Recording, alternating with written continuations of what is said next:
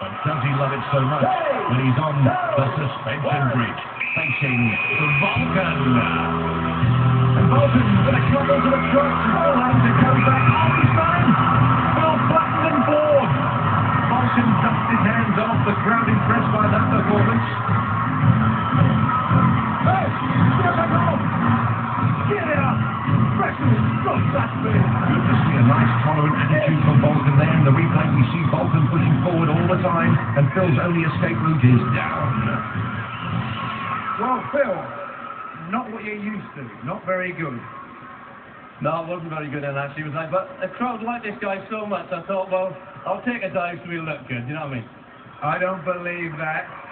He got me with good three jabs. I was going sideways every time, and then off balance. Good for him.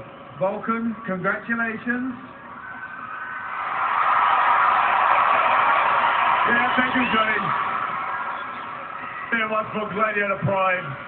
Let me tell you something. That wolf is a disgrace. Well, we were told of that. And there's Wolf holding up that banner. Yes, you know, Vulcan, if the truth be known, in Great Britain, he's very, very popular. Because of in Great Britain, Bachelor, they've never seen me yet. By the time they see me, they will forget about that wolf man.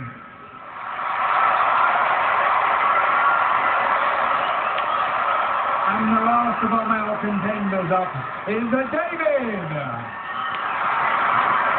And from Great Britain, it's a Rhino! Rhino established himself superbly in the 1995 Gladiators season in Great Britain, 5 centimetres taller than his challenger and 37 kilos heavier. Challenger, are you ready? Gladiator, are you ready? 3, 2, 1. And here they come to rock and roll. Rhino charges out, getting stopped leading to the David looks happy to mix it. Driving the Rhino back, leading into it. The referee reminding David he has to hit rather than push. Rhino is all tussle, muscle and muscle. And that deadly combination gets the work done. And at last, the British contingent have got something to shout about. There's the famous Rhino stomp, and obviously everyone delighted with his performance. David tries to throw his weight around on the bridge, but finds that Rhino is better equipped to throw it around for him. So where did you think you were sat today? Getting up there in the first place. Yes, you took the words right out of my mouth. Rhino, how much do you weigh? I'm about 18 stone. So show us your leg muscle. I'm so impressed.